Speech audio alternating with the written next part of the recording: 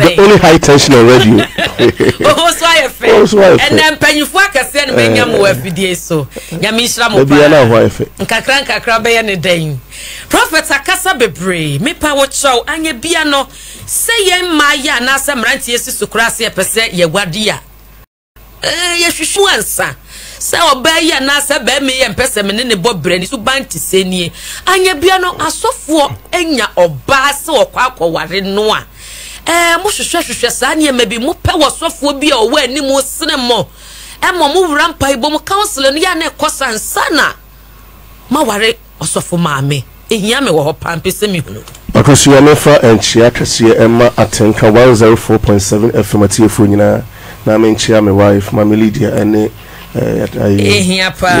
Kuma for my best trying Irene and Sunny, Cynthia and Sunny Masiba, Mammy Sabana, Yamisha Munina, Macbeth, Maclois, Macrizia, and Macberry, Yamisha Munina Sabri. I could see a man in terms, sending us off for the Tanka and a Jawabojuma. Na adia rehuni akusho penipo mabon nepa uriasia asofo da number 1. Hey, nipo mabon pa uriasia asofo da number 1. Nyinyi o trembechichim ene nipo mabon pa so sekena asofo mamefo. Hey, enti se wo pebabi so aware enye na aware etan na enye ndika asofo ni asofo mamefo. Yes. Na I think say time out me who topic no mesre. And I'm sad to say, I could say topic next week. Let's say why? Because me share time with them and me introduction crime me no correct. Na the umuni. I could see any na bo ni yase. Njidi so ya we. Ampa. Adie bi nyame bo ye bi wo hyehyɛ wo yeto honom. When American the book of Proverbs chapter 24 verse number 3 or nyame kire niema miensa ye di siniema wo yase. Was it through wisdom a house is built. Tini so for to be mamia. Ye di nyansa akose tini pa na so for sun tini ye mame.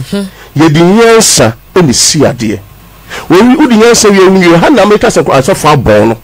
Eni aso for me for abon no. Sa ko se mahie no mani che ho na me pewa. De ma ye bia pe nimdie wo ho. We ka wisdom the application of knowledge. Me hu de Kusi-Appiah e de na Kusi ni je ho e de na me hie ni nyina na ma yusu na me de renew. Ye tu ana mo. Me nya winu ye se kina no we no ano no.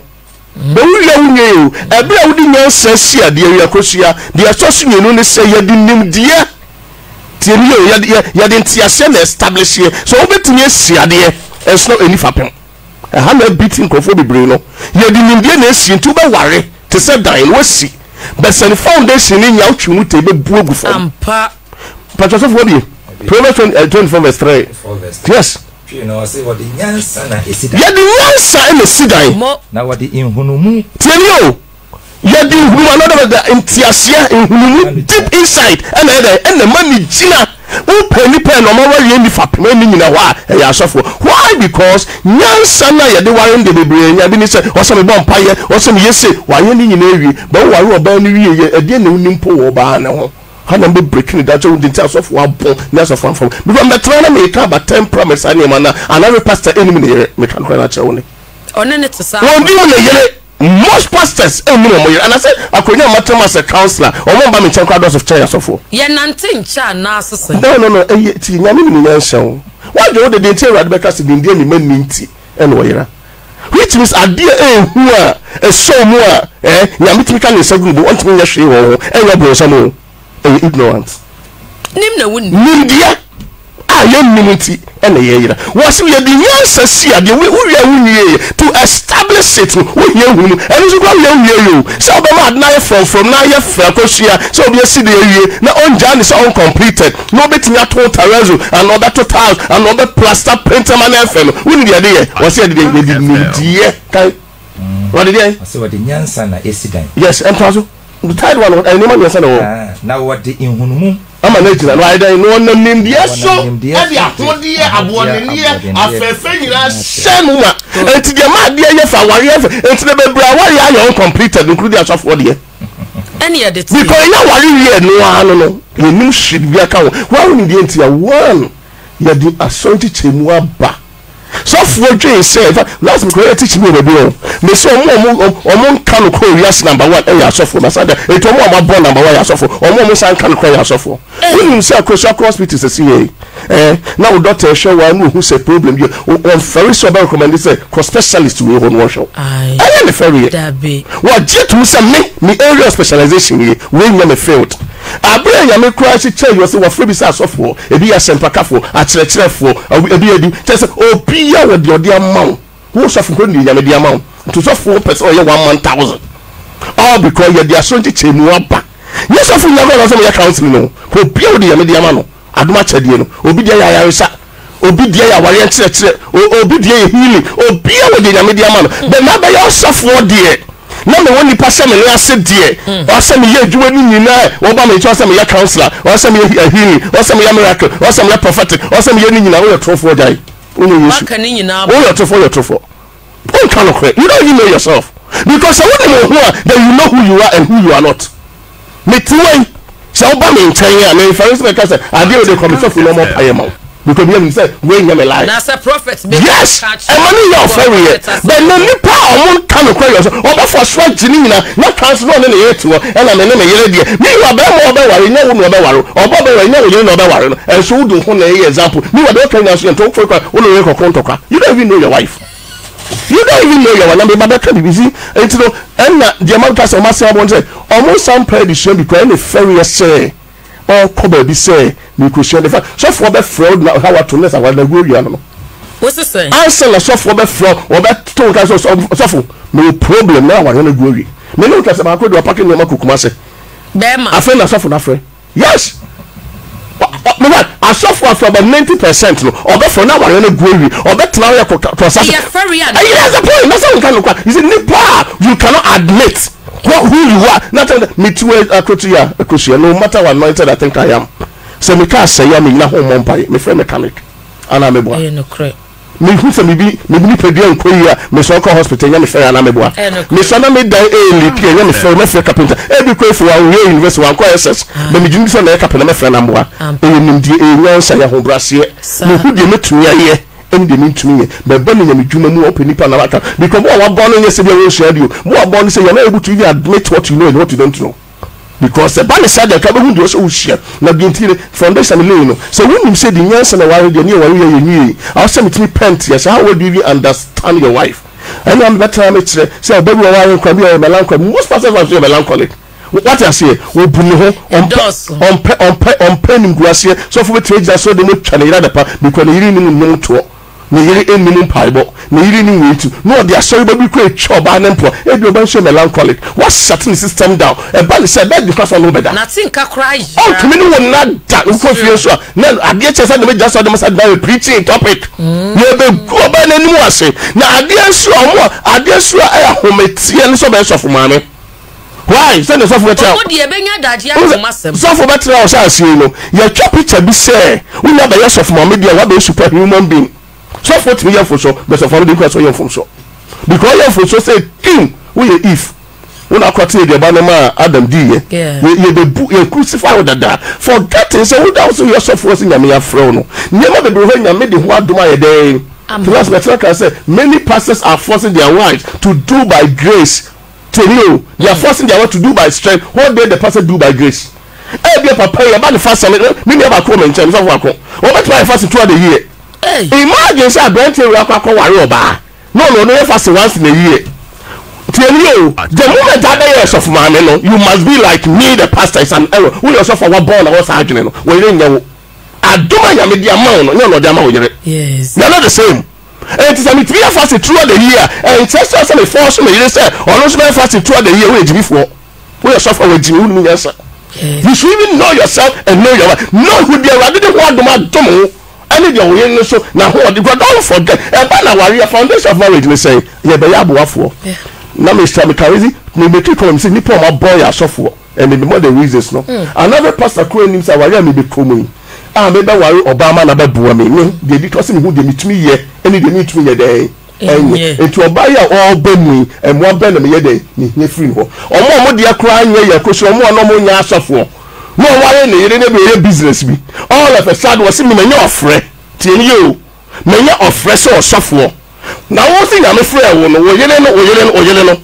one was share was the businessman one all of a sudden one person oba transcend and yes we na so timi yesu osoro why because adomo na nyame frɛ bro wadom de ma no as ma so frɛ Kusi me first Kusi be si ara na me suma wo se me want transportation na me boa wo se ma ho akande oba na wo se nyame afrɛ wo be ma no etete be mpo na de na fam because don't for the foundation nyame to ma be ma no se e bro obo Adam na Kusi ordinary wo se ma Adam. There's no way in the Bible nyame frɛ oba ne kyerɛ sɛ de be me ni ba guma bia. But Adam somebody garden and some rather catch Adam nyina oba ni timi kamedwin Adam entertain you know or kan nyina kyerɛ na na meboa who was osofo kyerɛ be mpo na de ma wo yire no well because oba ni timi tonyo ontumi nyese wo ba yesofo do say automatic me for yeshia ade bi yeshia na be kyerɛ bibia Kusi enti wo say asofo no huna mane yes because yes say we asofo yi asa be asofo yi me ko pay nim de ma so pun na yourself for abua obi ko ba bu so ko ba bu school yes o ko pay nim deal so say nyame afro wo ho wosra ba ko pay ho de nim de genuinely ebim so ye de wo kan no ba akosia so good be efficient fight you see what you atmesi me do ba bi went to that same you me ko ma nim o because them we see yourself complaining about Nigeria just offer the Bible to form what feel it what's the saying no Bible Ephesians chapter 5 we come from verse 25 so for can for money me so see suffer no complaining about Nigeria can say so offer the Bible to ho what feel the thing so ye feeling say nema me say ye nyansa ntiase ani nimdie no asofo mpe na mpe ni awo brase edisia na ade say menya be ye osofo ni di automatic nyansa be bi ma da lenya yesu ka for Bible school be was ni share de ye free seminars e ma asofo na asofo me o share o free ma be ye osofo de na we bibia wa utu na wa ye gu woni de ntia akoso be ye presenter out here you can be the best presenter the one show wa ye bi woni ntia ejo bi a wo ye bia wo nim de na ade aye etu be ye presenter wo nim de ye presenter wo be power ye wo nim de ye de worry wo person call lawyer wo nim de ye de but be be into the four levels of intelligence I'm touching no IQ EQ SQ and AQ enti IQ just say penim de ade bia wo ye bi enti aware na wo be kom kwani sima ba kon akoso na some ba ye me ka say nu fa kun wakasa pa but what bon some me introduction mami ye question asa we mu odu me so mami me nu ba bia wo na wate mesi me de tumi mami fa ma na obi o tie nyantia so dem me introduction because me be breaking your mother ba ware then you see why I make you comment say prophet be amanti kan Ephesians chapter 5:25 was say husbands love your wife now watch it when you are software the first one you are software no akoso metra wata trade na ma miensa say nipa bia no woni ma miensa so ye kaka ye bema you must be a father you must be a husband you must be a priest tell you tell radio page so your software nyame sraw be woni de wawa also the carry software wo fie asakwa na qualify akoya software mo bi are you aware no cray yes until I want to show fie you qualify so be nyame adwuma no e tempa software bon no it's also your software na wo fie nya agya nyame adwuma no what feel e be efficient no yeah ese bi enyo no a no and what feel that's the prerequisite we need to class you need to see e ya ware the first child God built was marriage it been be all your software automatic when she wa yere pa dem na me tell say what ya ware ase a won what you na ware ase a we see I understand that you free ba no but ko na me meeting ni ndi amede kasa no me so share ba ma so your software so your point no wa no complain about the me say wa bon nka ka your software for about to feel me tell say dey bi kana ware na ko share utie aware no dey me tell you for the because of we na ka bo amaboto munim tombre no was no software pen no church because they wouldn't ekun nindia me many thing I was say they wouldn't tell my feel so you're right we think got some boy here charge now I kokoti ba mo to trust and can software all born it oh me for software no apology to you Bible no what me about akoso ni nasa in Bible from the Bible to say that okay Jimmy me can dey ya ko obi gba wa Jimmy you to say ene de beka bia you mean you say China ko me ko to Bible I won't say sorry and I won't apologize Bible what Jimmy with me you to say be my Jimmy for you to say be my Jimmy for bacho yes Ephesians 5:25 tie and you obi let me your husband okoso ya obi bet me our so your husband until I say full topic obi bet the first one show back just your husband obi your husband obi when yanti asesa na mo no se mi tuo and to be to be a presenter. No, I need to do it one for so it's me generalize the fruits. You're changing the fruits. Why I need to do you're not to console because you're Nindian at the 2 among. And that's other for some you kuno, Nindia Ben, and we are some for so you kuno. And to be your husband, the one you're saying, dear, we say, my husband, one, and maybe I was some 2 mama, the editor say, the husbands love your. Of course, yes, so I can say, but my be any problem, really as of war, but or the more the standard, what about you know? Okay. Even as Christ also loved. Even as Christ loved. Don't I never done the pay. Also, between Dominic, send a yes, so. Now, and to get yes, a brevity, but she send a yes, a doss of no, Sapa, a marking scheme, who failure, what failing. And sometimes, how did Christ love the Bible say, a brand that's the other one, Yafono, a brand that's a flavor, Jamino, a brand that's a Flusubaino, and a yes, year day, a woman. What don't you pay at the weakness of your wife? To it was done, yes, across here and Papa and Sammy don't know, and no dog. Or done is across here, they hear me, I ham them to dummy doing to me, that is love. Yes, that is love. Tia Pau. And it is never so a banner. Now, what Tia was most of the complaints are you need so. Because most men are not husbands, including pastors. That's why we are suffering in our marriage. Million members of family for so. Tia, yes. Because the topic really introduction what I said because I'm for training. I'm for training. Any kind you say no. Or see you be really share mo. Nobody share. No emergency. No one no kokoti. And our young party. No one so only say football team and tell you akosha. Now no Ghana Blaster call you ko feli. O to do one resign. Now you are African Cup. Me no right but they call you Lucy. Me no yam pamono. Because leadership everything rise and fall on leadership. I dey be page and never share leaders and ameboa. Enti nyame say wo ba aware no obo this leadership. And it all the 2 me ma wo ba ma so you train no. Aware mo pani amamra say nti and aware enkoye blame wo ba. Me wa ya leader no aware akukuduro no obo na yire child. There's a problem with you. Ti nyame asem. Wo say dawoye no sane Kristo do asafo no. E ho kwa ya fairly dada. Let us where they can. Me can see. Nefesi. Yes. I say and give him God himself and to be what he has said me but don't me say my ready say me na me be defend me yere ba mo say nyan say ni say and to ba mo ni ndia and say aware me na me de me ho e ma me yere me na me defend me to ba mo bu ni yere nu ase ba ma enyi ni yere weakness empie wo sia ba ma bi no aware akosia no to class born yere sam so e timi for according to the Bible she do ka to aso ha. Yes, you can tell me that he might sanctify. That he might what? That he might what? Sanctify. Now, at the question, I tell said in the paper, Yamia Chocopami, that only say, Bana Yamid Namano, say yes, Pepe. Is it our room to care? Yamid Obama to Yeshu or do to Yakopon for a reason, Meduk. That he might sanctify and cleanse it with the washing of water by the way. It will now better to when I have first church into now better no. You need the asafukasianity and the mema safono pay attention ma safono but you need attention my intertienom. Who see who go for first or software when you run off first or software. Can you imagine some tiena me first of who was say or kwaje futu make us we no masana mebwa. Yet you are not even a pastor to your own wife. Now, mommy, fancy that he must sanctify and cleanse with the washing of water by the word, and that he might present it to himself a grace and not having a spot or a wrinkle or any such thing, but that it should be holy and without blemish. Now, how do you know?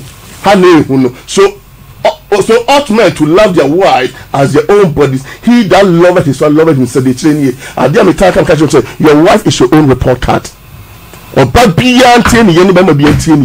wo bema utie we get your report card so who could grab on tell us as we about me about 3 months no tell me what we don't hold feed do we don't hold bon at 3 months when we so jare no sana ware tie ba na ya medina ma wo bema no wo tumi tie ni tell me ya medina asem ma Adam no na oba ni ho Adam na ya sem shine say wo na ya medina asem na shine say and probably repeat one. So you have the duty to wash and clean. You have the duty to be a pastor to your own wife. Now the question is, are you a pastor to your wife?